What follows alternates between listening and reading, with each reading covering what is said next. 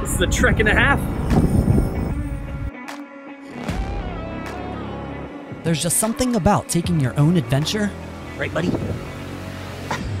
Something about this brings me alive. I'm not sure if it's because I'm learning. Woo! Selfie stick. I never use a selfie stick. Or maybe it's just the rush. It's been about 2 years since I've done any difficult trek or climb. You know, at moments it's like the mountain is challenging you and trying to restrict you and keep you out. It's indescribable. I'm headed back to the peak.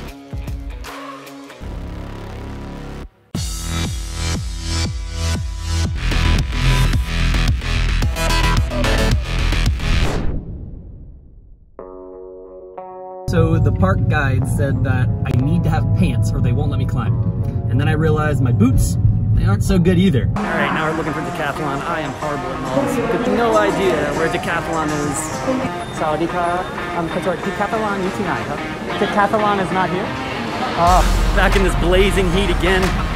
This is good practice for the actual hike. Decathlon signs.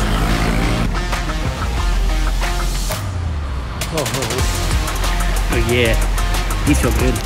These feel real good. Try it. Yeah, try the pants. Thank you. Thank you.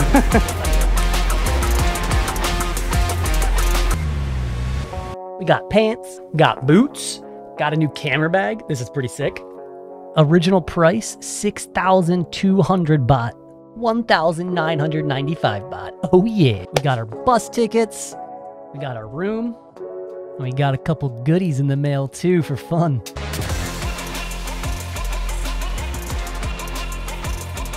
Sweet! Now it just hangs. Oh, that's not for my hiking trip. This is definitely a hyper rare vial plume. I'm headed to Phitsanulok. It's in the mid-northern region of Thailand. There are sharp, rigid limestone mountains there, and I'm gonna sleep on the top of it. Should probably stop biting my nails. I'm gonna claw my way up. But it's time for some quality buffet time with my wife and her mom before I go. Great opportunity to break in the boots. Pothole. Oh.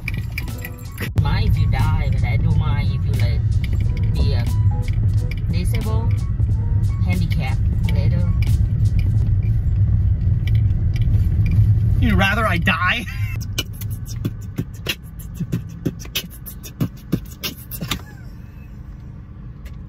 I don't think that's called beatbox, Cheech.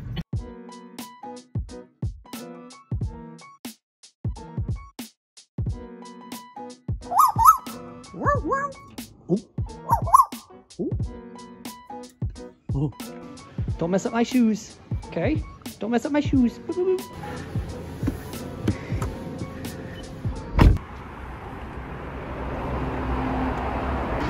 Thanks. I absolutely hate laundry.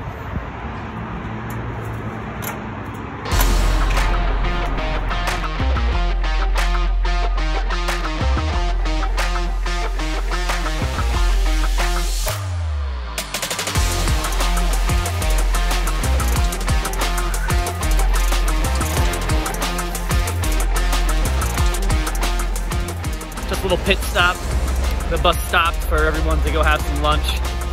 So I guess it'll be about another 20 minutes or so, and then we'll be back on the road.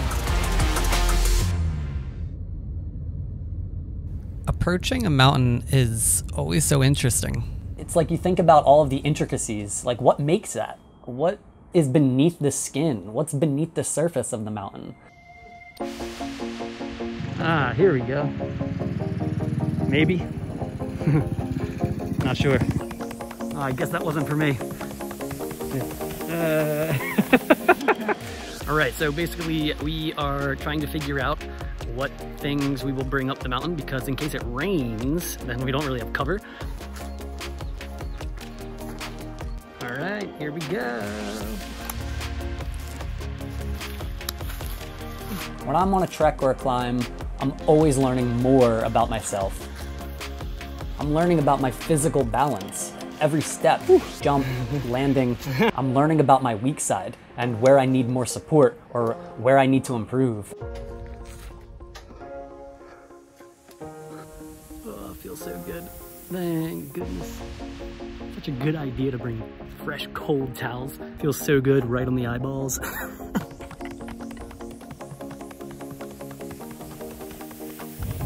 This is literally insane.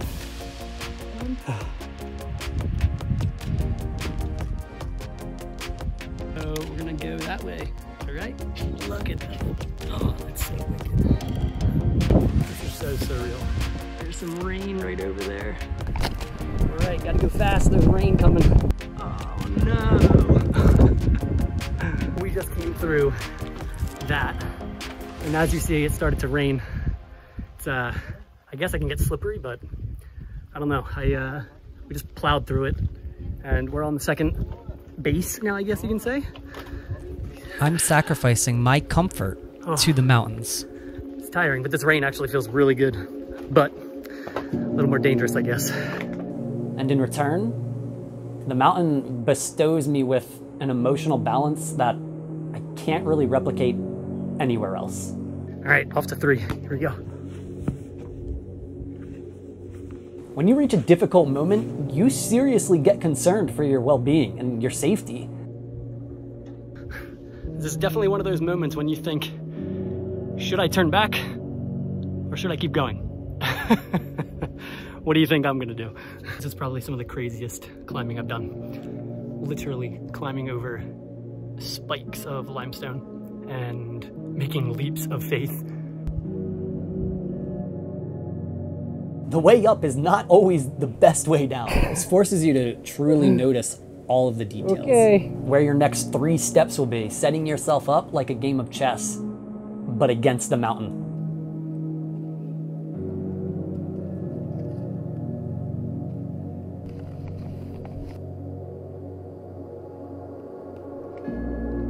And you ask yourself, am I faithfully and honestly using the basics, like the 3 points of contact at all times? 1 hand and 2 feet, or 1 foot and 2 hands. During a climb, every decision counts.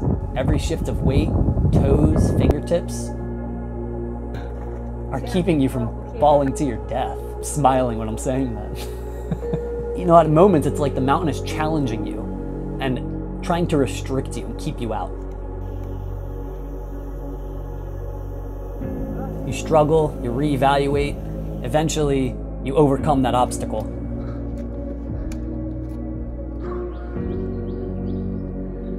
And then the next one is revealed. This is you versus the mountain. I know some say just savor the moment, but look, I'm an artist. There are fossils this high up.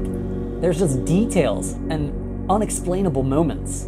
I have to take photos. Part of the art, it's part of me. It's part of my experience.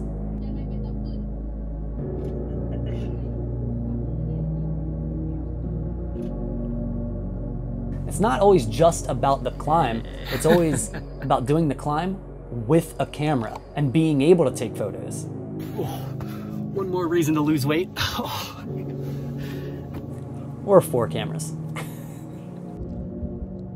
When you're presented with a view of what you've just overcome or what you've just accomplished, you can hear the bugs crawling, birds chirping, the creaks in the stone beneath your feet, while your body's aching, breathing, heavy, visuals exhilarating, and you can hear the air filling the space around you. Your mind is just simply at ease. This incredible gift of appreciation, it's not always guaranteed. When you get it. Such an emotional experience, and it's like a wave of memories that come flying at you. Always trying to bring you guys with me. Feels like they're all holding you at the same time, higher than the peak.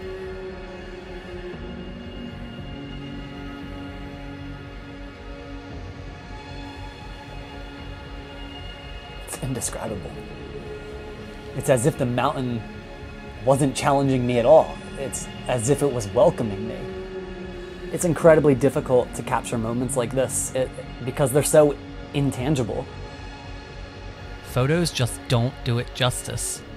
But if I can recall that feeling even once, then every photo was worth it. I don't think the mountains were ever telling me to keep out. They've always been my teachers. They continue to make me more aware of myself, my physical strength, my mental strength. Dinner time. Got some pork, sticky rice, tofu, and an egg. Oh, cucumbers with a bug in it. Oh yeah, where's that bug at? There he is. And my emotions. It's always pretty difficult to leave a mountain just after you form such an intimate relationship with it. Rise and shine.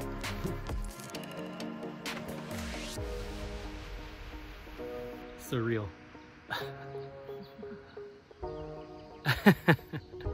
It's as if you're saying goodbye to like a close relative or a really close friend or something. All right, so I think he's saying pee in this and then tie it up and then put it in the garbage right here.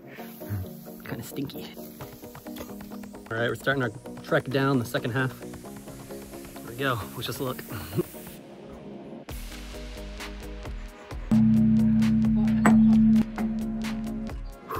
That was a tough one.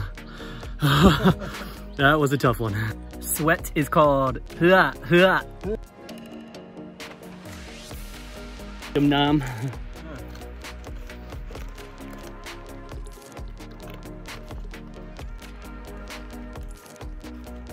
Oh. Woo. Unsuccessful drone attempt.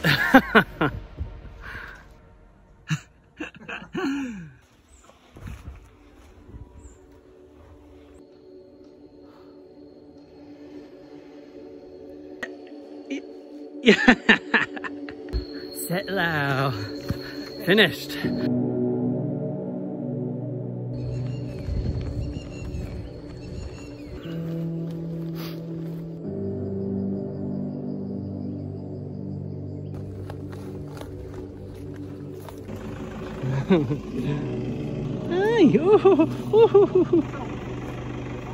Kapkumaka. Thank you. Kapkumaka. Thank you. Bye-bye.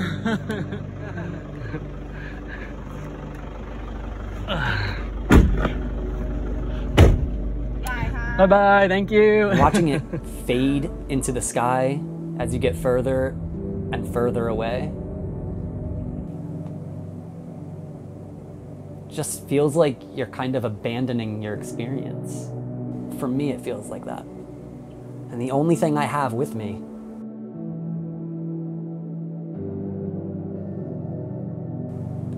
are my photos to bring me back.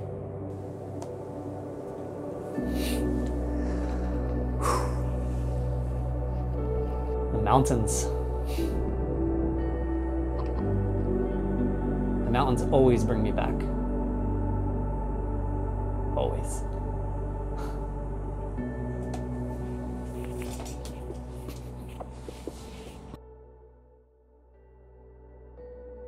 Hey everyone, I'd love to hear about your experiences too.